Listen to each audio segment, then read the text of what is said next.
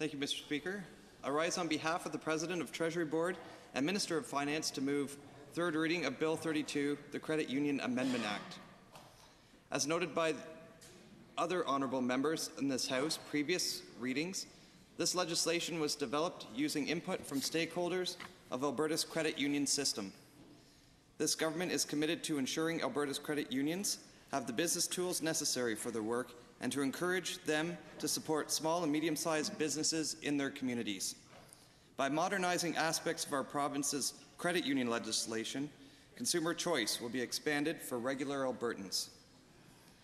Membership rules are being clarified to create more opportunity for small and medium-sized businesses to access loans, which supports job creators and encourages economic growth in our province.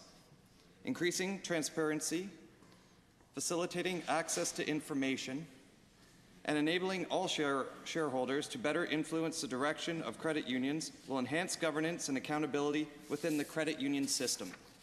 And finally, some technical changes are being proposed to update provisions and promote the flexibility necessary to keep the framework current.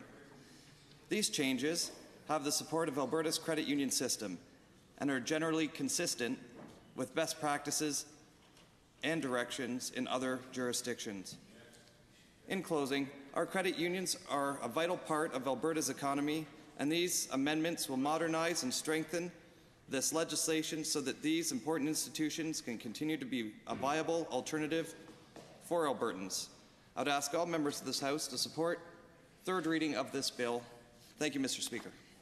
Madam Speaker.